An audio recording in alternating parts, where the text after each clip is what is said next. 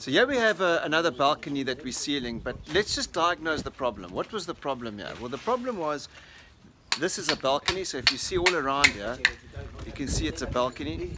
And what underneath here is a patio area, the entertainment area.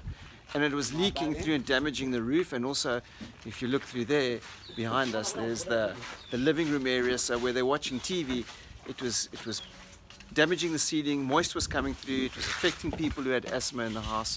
And what we are going to do is we're going to totally seal this balcony. We call it an EPDM wrap, and WATERPROOFLAB specializes in it. So what we did was we started taking the substrate off, so the tiles we took off, and underneath we found there was a competitor product, another waterproofing product, let's not mention names, underneath, and we found that it failed. And it's actually quite interesting to find out where it failed, because if you come down here, so we're going to just go into that corner over there, you can see that there's a hole there, and it was coming, the water was coming down here and running into the hole underneath this membrane that was here and leaking into the skylights over here area.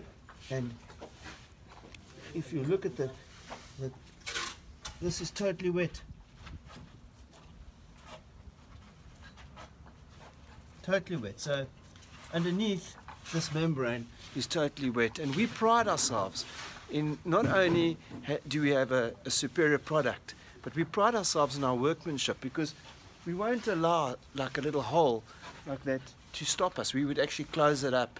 So we pride ourselves with attention to detail, and we're going to wrap this completely with our rubber membrane. The rubber membrane looks similar to this over here.